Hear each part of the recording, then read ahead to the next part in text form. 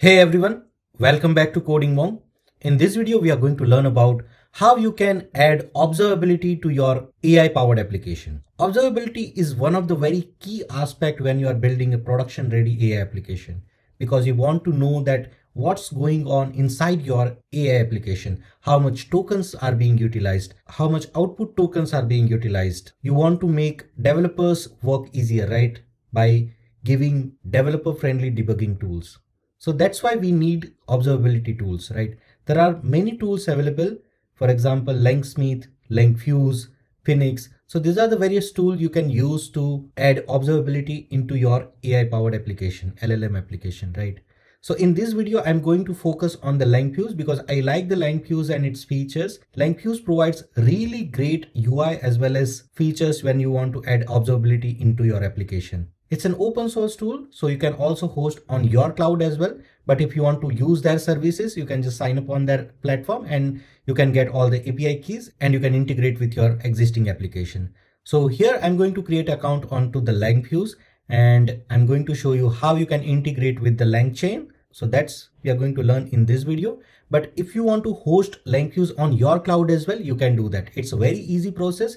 You just go to their GitHub, they have a Docker image and you just spin up your containers using those Docker images, right? And you don't need to pay to Langfuse anything. So that's the power of open source tooling, right? So let's see what are the different features and things provided by Langfuse. So I have already signed up onto Langfuse. Let me log into Langfuse and create a project. So this is basically a landing page or a dashboard of Langfuse. I have already created this Coding Monk organization and let me create a new project, Mastering Gen AI. And once I create a project, it will give me this secret key and public key. So this API keys I'm going to use into my application. So I'm going to copy that and I'm going to add those API key into my .env file. So that I'm not going to show. So I have copied my API keys into my environment file. Now let me add those environment variable into settings as well. So let me do that, Langfuse secret key and Langfuse public key. So I've added here. And now to integrate with LangChain, I can go to this LangChain tab and I can use this snippet to integrate LangChain with the Langfuse. But before integrating, let me show you what we can do with Langfuse. So if you go to tracing, in tracing, you will be able to see various traces of LLM calls which happen into your application. You can also create a session. For example, I'm building an AI application or AI assistant application, and each time user comes and creates a new thread or new session. Based on that, I want to trace everything, like what are the different chats happened, how many tokens are being utilized for that specific session. So all those things I can trace here into session. I will also be able to see the generations here. So that once we integrate, I will show you what are the different details we'll be able to see. You can do scoring. You can see there are different models available here. And it also shows what are the different prices per tokens as well, right? So this is basically a model configuration and this is maintained. This configuration is maintained by Langfuse. Tokenizer is OpenAI. So Babbage is basically an OpenAI model. And these are the different charges for input and output tokens, right? You can also do human evaluation as well as LLM as a judge. So if you want to create a test cases or evaluation pipeline, you can do a manual human evaluation and annotation. And you can also add LLM as a judge to evaluate your AI workflow. So this is really great feature when you want to evaluate your AI application. So you have both of the option available into Langfuse. You can also manage your users here. This is one of the great feature. You can, if you want to manage your prompt into cloud, as in previous tutorials, we had written all the prompts into code, right? So that's not the ideal way to do it. If you want to change a prompt, you'll need to go to your code and modify your code, push it to GitHub or any version control, and your whole application will be built again and it will be pushed to production or any development environment, right? What you do here is you create a prompt, you define all the variables which are into prompt, and Langfuse has its own APIs to access different prompts, right? So you can access Langfuse API and fetch these prompts and use those prompts into your application. So you don't need to maintain your prompts into your code. So this is really one of the important thing I want you to adopt to, because I think this is the ideal way to manage your prompts. And whenever you want to push that specific prompt into production, you can also label those prompts as a production, and you can also maintain versions of the prompts. So if you have modified your prompt 7 times, you can also check different evaluation on different prompt versions. So this is really great. You can also judge based on that only, that which prompt is best suitable for my application based on different evaluations, right? So this is really awesome thing, I think. And if you have your own LLM API keys, you can add it here, and you can have your own playground as well. You don't need to go to OpenAI or Bedrock to play around with your LLM. And here you can upload different data sets. So in this video, let's go and start integrating Langfuse into our application. So let me go to the project and go to traces, and let me go to configure tracing. Here I'm going to install this Langfuse.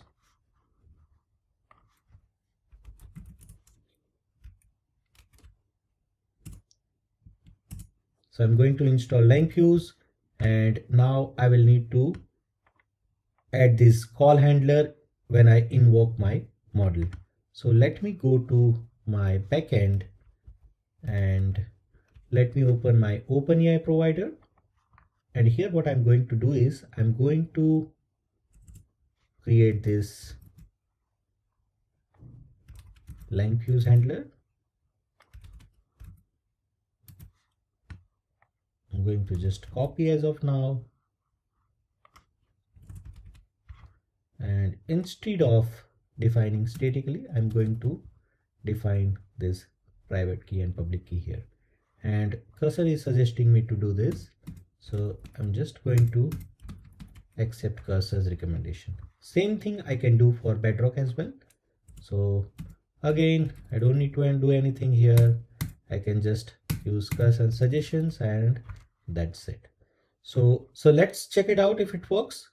So I'm going to go to my front-end application and ask a question. So before asking a question, let me go to the project. We don't have any traces here, so you can see there are no traces or generations. And let's now make a API call to our model. I'm going to choose as of now OpenAI. What is artificial intelligence? Can you give short answer?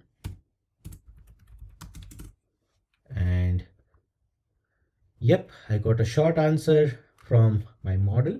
And if I go here and load this page, I should be able to get some traces, right? So let's wait for maybe a few seconds, and here it is, right? So if I go to this trace, I will be able to see all the things, right? So here you can see this was my input was by user, and this was the question, right? What is the artificial intelligence? Can you give short answer? This was my basically a prompt.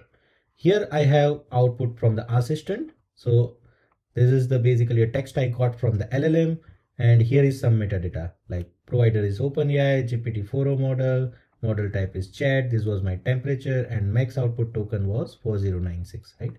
And here I can see that what was my input token and what was my output token, and it is approximately around 81 total token. And this LLM call cost me around $0.000578, right? So this is really great. If I go here, I don't have anything into score, but if I want to annotate this, I should be able to do that, right? So for that, we'll need to create scores and add into this data set, but you get the idea, right? You'll be able to basically do all the traces here. So here we have very simple call, but if your AI application have multiple calls, right? We are getting some output from the LLM, and then we are feeding that output into some engine and again to the LLM, then all these traces you will be able to see here. And this is basically a generation where you will have user input and we have output, and it also shows latency, time to first token, input token, as well as output token. You can say it's a completion tokens, and all the different parameter you will be able to see. So this is a trace. Again, it was generation only, which I was showing you. So this you can see here as well. You can see timeline as well. If you are building your AI agents, then you will be able to see all the different LLM calls happening from your AI agent application here only. And if I go to dashboard, I will be able to see how many traces are there, how much tokens I've utilized till this date or in last 24 hours. So all this filtering I will be able to do here, right? So this is really great. Let me do one more call. So it's giving me some answer, and let me go back here again and go to this traces, and I will be getting that into few seconds because it takes time to process all the output from the LLM and put it into Langfuse database, right? Okay, we got the basically the trace here. So this trace took around 0.69 second for the first token to come, and latency was 4.5 second because our output was quite a large, right? It was not a small. We had a multiple paragraphs here. So if I go here into generation again, we'll have a prompt, how much time it took to get the first token, what was the latency, what was the input tokens and output tokens, what was the cost, and different parameters, right? And again in traces, I will be able to see the same.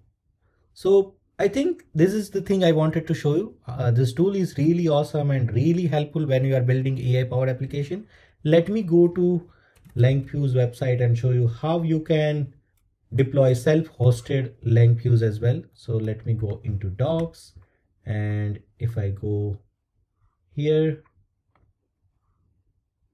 and go to self-host, we have different option for the deployment. You can also run into your local using Docker Compose. You can do that just in 5 minutes. You can run on VM using Docker Compose. You can use Docker installation if you want to deploy on your cloud. So you just need to run this command and fill out all these different environment variables, and you will be able to run this Langfuse into your cloud environment.